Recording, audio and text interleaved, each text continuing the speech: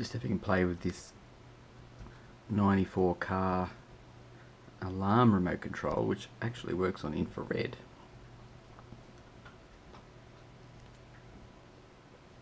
It has 2 batteries, runs at 6 volt. I think I mucked up the polarity and blew this cap here, so I've got a temporary replacement there. I can tell you that went off with quite a pop. It blew all the top out. I found a picture of it on the net, which let me get the value. It's a 47 microfarad. So just got a temporary replacement there in the meantime. Now the light is just on. I don't believe it's meant to do that. I've got power hooked up off the fantastic power supply, which is still going, even though a capacitor fell out of it when we opened it up in the teardown. Now I think, see the button, that had a gel pad over it, which I've removed because there was absolutely no tactile response.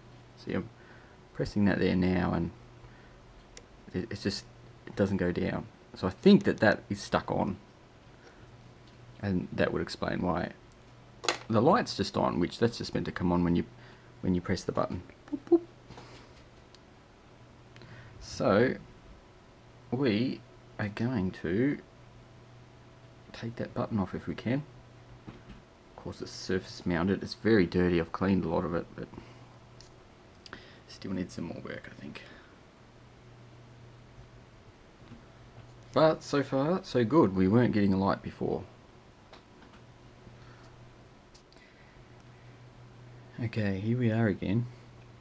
Now we've got the power hooked up. I've lifted the button off the board. Oops. Don't want to really bend in that much. A temporary capacitor. Now, just watch this. Before, when you saw it, that this light was just on. Now, obviously, it's not meant to just stay on because it's going to drain the batteries pretty quick because they're only little fellows. Now, 2 of the contacts are free on there. Now I'm going to simulate the switch just with my finger by pressing down on the contacts.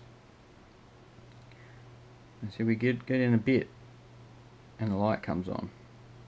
If I push a bit harder,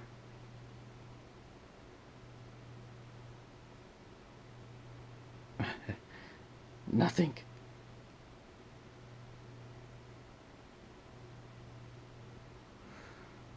Now we should be able to see. I might have broken that switch now, but let's just try one more time a bit harder. Huh, interesting. Let's just try something else. Infrared, which is this LED,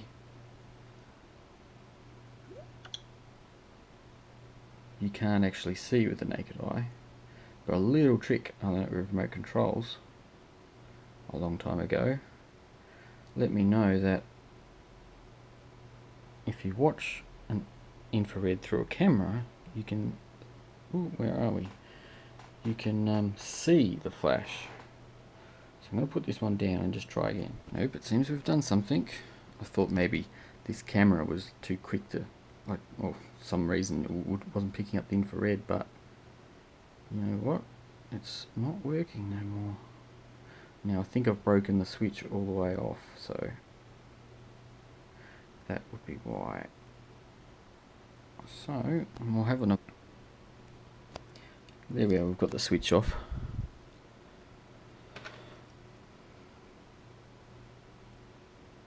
You can see the contacts here, here, here, and here, and those 2 link together. So it obviously bridges across. Now I'm thinking that it actually bridges across in 2 spots, not just one. So we'll try and short those out one by one and see what happens. Aha! I've got the buttons completely desoldered. I'm just pushing some force on it with my finger. See, I'll let it flick on and off. See an LED? You can just see. You can get the light out of the way a bit. Look at that, infrared. see the red light staying on. I push a little harder and the IR comes on. So what I think we have here is an intermittent link on that one, on that pad, but I'm not entirely sure that pad is connected to anything. If we bridge these two, the LED comes on. If we bridge those two, nothing happens. But perhaps these two need to be bridged together.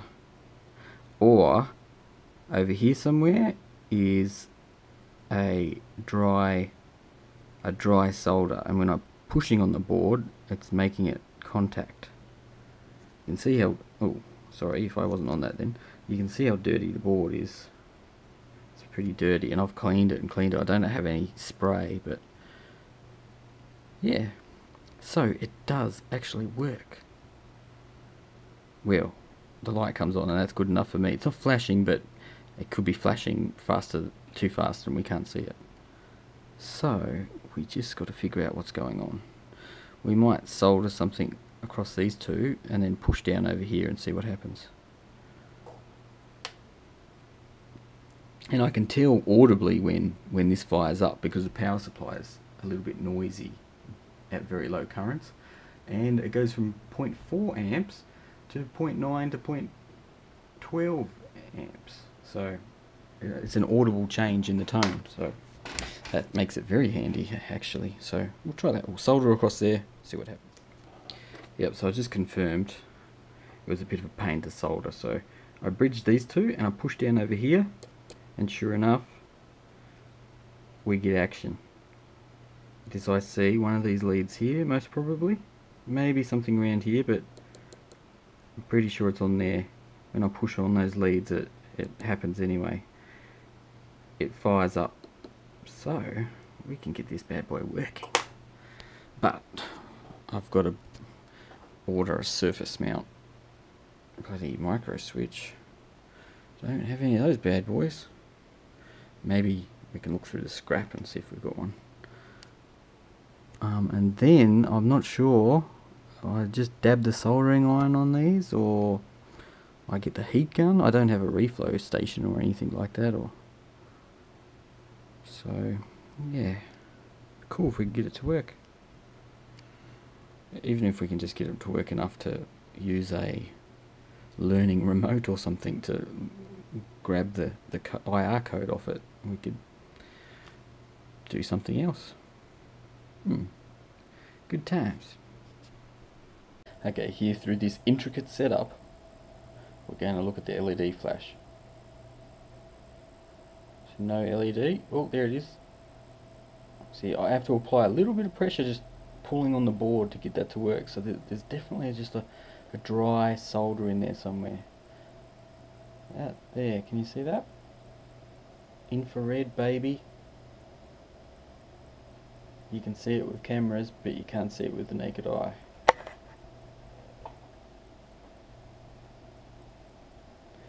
Can barely see it with the GoPro. But phone camera, much more bright. Just look at the mess on my bench. Incredible, isn't it? And that's all here because of the radio.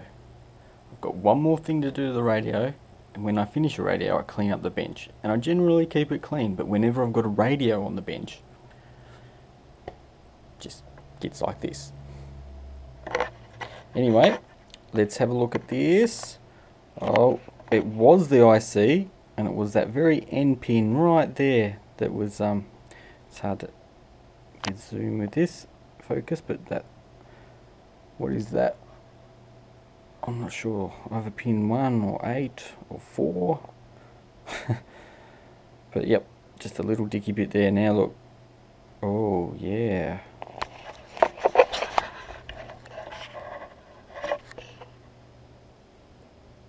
UV love. Reliable now.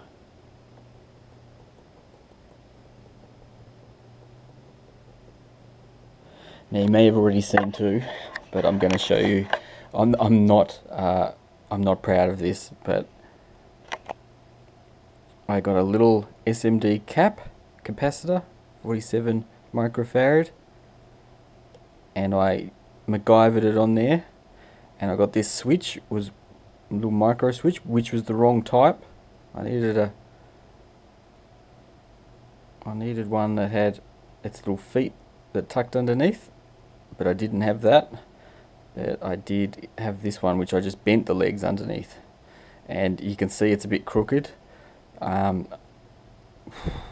There's no excuse really, but that's the first time I've soldered SMD stuff, and it wasn't, neither of these parts were the right kind, and I probably need to get a smaller soldering tip for my soldering iron, because this one's really good, but it's a tad maybe too big for these tiny little parts. But anyway, let's go and try it out. I'm confident that it's fixed. Oh yeah. I wonder how long the car alarm would work running off this battery pack.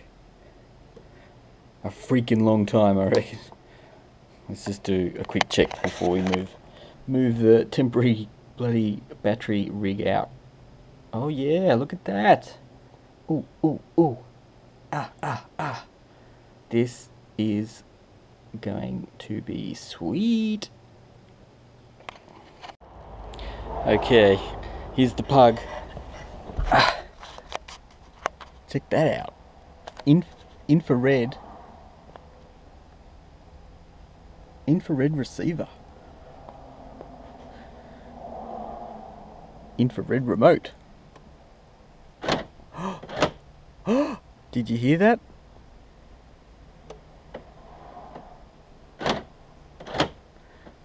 That is working. Just need some batteries now and we can put the remote back together. Here we go. It's like a little soft click. Locked. Unlocked. Locked. Infra-Red. 1994 technology. Wah wah wah wah. Wah wah wah wah wah. So just to wrap up, there's the remote back in its key holder.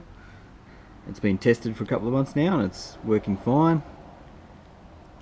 It's missing its rubber cover, but I was like that when we got it. Still works great. And just to cover off what we did, we had the little micro button was just stuck on, so we replaced that with one that wasn't quite the same. We gave it a good clean. It did look like there was a lot of metal filings and all kinds of things in there just from being in a pocket. You know, it just was going through this hole and building up inside. We also replaced the cap, but I blew that up. That wasn't the device's fault. And we resoldered, we heated up the pads around the little IC chip, and just got it, you know, remelted the solder, added a little bit more just to get that contact back. And after that, we were good. All working again. Working well. So, yeah, not too bad. Don't just throw stuff out. You should get in there and just have a look. You don't need to know what you're doing. There's only one way to learn and build your skills, which is exactly what I'm doing here. I'm sure next time I'll be able to actually get the right parts and I'll solder them a lot better. So, thanks for watching. See you next time.